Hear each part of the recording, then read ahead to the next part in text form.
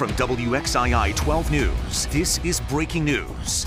North Carolina's new congressional map is heading back to court. State Republicans filed an appeal after their map was rejected. Democrats are also challenging the new state Senate map, so essentially nobody is happy. WXII 12's Bill O'Neill joins us live tonight in Greensboro. Bill, there is a lot to unpack here, and it's changing by the minute.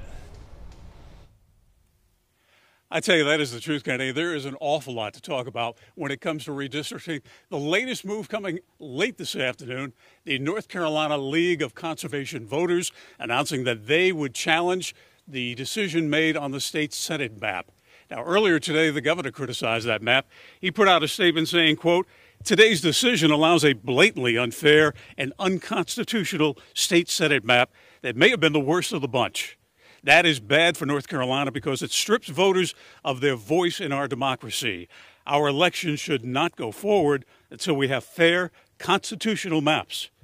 Now, Democrats had a hard time with Republicans in the Senate. They voted along party lines on that Senate map. Meantime, the map in the House received almost unanimous support. And right now, that House map is the only one still standing. We're going to have to wait and see what the state Supreme Court decides about both that Senate map as well as the congressional map. And meantime, filing for office scheduled to begin tomorrow morning. In Greensboro, I'm Bill O'Neill, WXII 12 News.